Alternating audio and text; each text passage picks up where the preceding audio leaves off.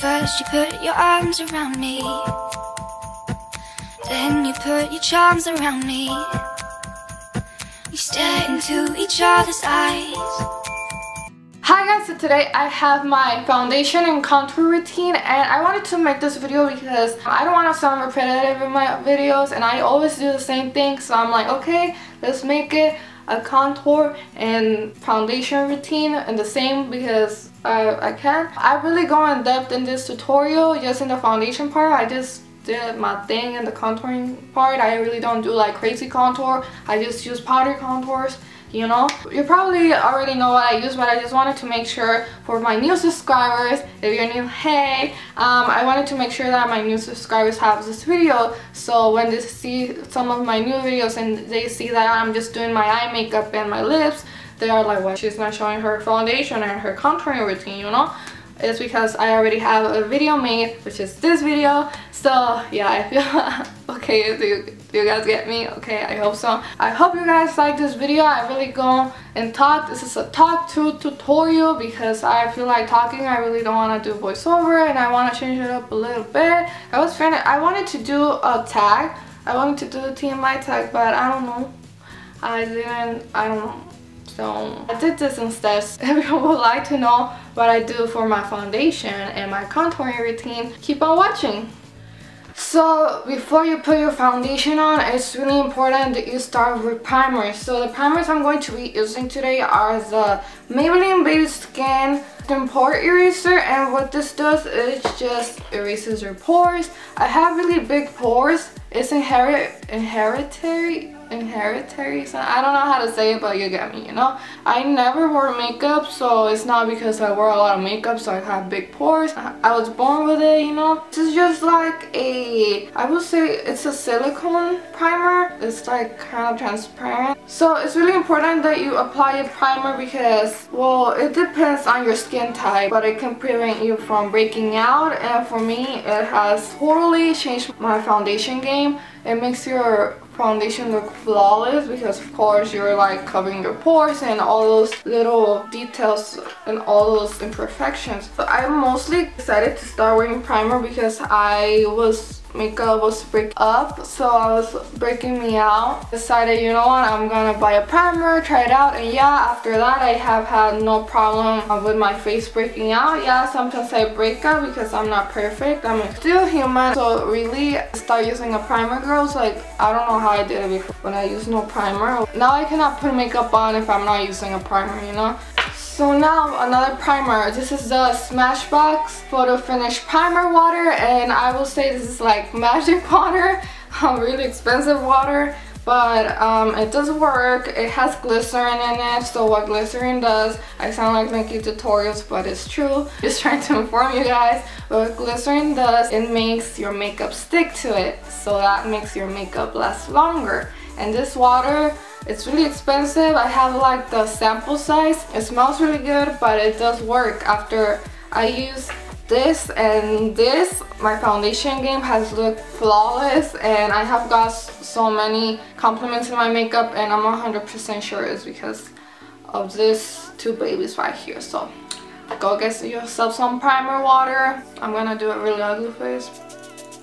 So what I do, I just wait for that to set, and after that I'm going to start applying my foundation. And for foundation, if I'm not using my L'Oreal Lumi foundation in M12 Natural, which is too dark for me, in camera it looks perfect, but in real life, in New Year's, I was using this really V-neck thingy that was like really down in my boobies, you know. You can see my cleavage, and you can see that my foundation was way too dark for my face. I'm just been getting paler because I don't go out a lot. I think that's the case, but plus it's a drugstore foundation, so it's really difficult to kind of like know which one is your color and stuff like that. This one is the one I grabbed. If I'm not using this foundation, I'm using the NARS Sheer Glow foundation, and this foundation is my favorite foundation, but I just use this foundation for special occasions because we all know this foundation is really expensive. This does match my color, thank the Lord Jesus, because I went to Sephora and they matched it to my neck and all that stuff. This foundation, I will not recommend it for girls who are oily. No,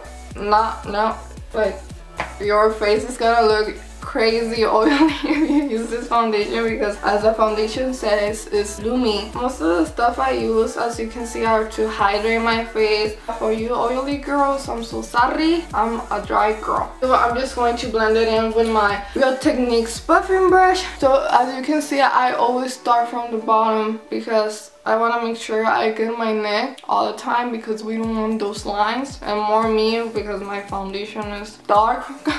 So as you can see, I pat it in, and what this does is makes your foundation look airbrush. I don't rub it in, I pat it in. Be careful with the brows. So I forgot to do this before applying my foundation, but to cover my dark circles, I always use the LA Girl Pro Conceal HD High Definition Concealer, and I just cover my dark circles because my sleeping schedule is all messed up, so I've been getting a lot of dark circles. So I apply it here, and yeah, in my dark spot, and I try to bring it here too because I get a lot of darkness here. Do I think this works? Yes, it works. You can definitely notice it more when you take pictures that you don't have dark circles. I definitely recommend it to you guys that are looking to cover your dark circles. It does work, I promise you. I don't promise you, but yeah, it does work. And I'm just gonna blend that with my Real Techniques buffing brush. And what I'm gonna do, so you cannot see the orange, I'm gonna apply my Maybelline Instant Age Rewind. So I always make sure I set my foundation, because if I don't set my foundation, I get a patchy contour. So I always make sure I set it, and what I use is the Rimmel London Stay Matte Powder 003 Natural. But what I do, I don't drag it in. Again, I pat it in, and this also makes your foundation look airbrush. As you can see, we're going for a theme with this foundation, and it's always to go airbrush. To set my under eyes, I'm going to use the Anastasia Beverly Hills Contour Kit, and I'm going to use Banana. And also set your eyelids, because you put foundation there, even though it's gonna crease anyways. So now I'm gonna start my contour, and what I use for contour is the Too Faced medium to deep matte bronzer, and it smells like chocolate. It's a beautiful bronzer. It just blends so smooth. The consistency,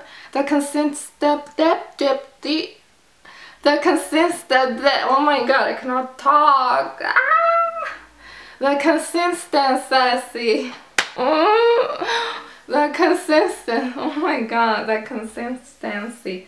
Okay, this bronzer is really creamy. It's just like butter blending on your face. You get it, it's wonderful. It's put it on our face.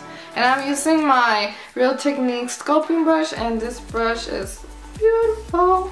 Tap it because we don't want to look cray. I always start, this is my original contour, you know, I start up from that, okay? And I know it looks really dark. We're gonna blend it. It looks freaking like, it looks like I just applied it doesn't look like that dark, okay? Let me apply it on this side so I can show you guys. So now you cannot see nothing. So I always apply it higher because we are gonna blend it anyways, and it's gonna go downward. This really does a difference. It makes your cheekbones look higher. I just started doing it because I thought it was kind of reasonable, because I always found that my contour was blending and I had it like down here, and I'm like, no, I'm gonna start upwards, and anyways it's gonna go down, you know? So do that. I always blend it by patting it in, because I found myself that when I do this with my brush, my foundation comes off and I get a really patchy contour. So make sure you do what I'm telling you. Like, why does it look lighter here? And like, I don't get it. I'm sorry. It looks pretty funny though. When I do this on my clients, they go crazy because they think I'm gonna leave the line.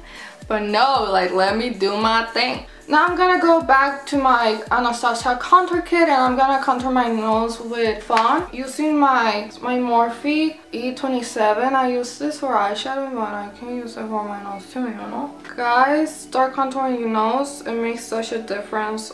I'm not kidding. I love it. I'm in love with it. Now I cannot stop doing it. Like, it's like, can you see the difference already? And this color Fawn is perfect to contour your nose because it's not orangey. It's more of a gray tone, so it looks more natural. I also like to contour my butt chin because, I don't know, I like it. So I contour my butt chin with that same shade. And the butt chin is contour. I'm going back to contour my cheekbones again, and we're going to use Java, this one right here. I'm going to use like the pointy side of the brush, you know, get the pigmentation and apply it to my cheekbones. And with what's left over, I always bring it down to the jawline because we have a double chin. We don't want people to know that, so get rid of the double chin. You know, taking off some pounds. Like, I remember when I was in high school, I just graduated. I sound like an old lady. My freshman year of high school, I didn't use makeup at all. Sophomore year of high school, I started wearing BB cream. And I know you guys are like, you really started wearing makeup? Yes, because I don't know, I didn't find it necessary. I would use this Maybelline Baby Skin, which at the time I didn't know I had dry skin, and my skin looked dry. Of course, throughout the day I will get sweaty and stuff like that, and the foundation will look better throughout the day. But still, like, I was like, why does this foundation make me look like this? Blah blah blah, you know. So I hated it. I haven't bought it again. I'm thinking about buying it again, but I feel like why use a BB cream if foundation is to cover everything, you know. But if you're barely starting, use a BB cream because I'm 100% sure you probably don't even need to wear foundation. Okay, so I would just use foundation, the BB cream, and red lipstick. I used to use only red lipstick all the time, and not like bright red, but I have big lips, so it would look like bam, red lips, you know. But I would just use red lips and I didn't do my brows. I wouldn't put mascara or anything. I don't know how I would do that. I don't know how. How did I do that? Like, I don't get it.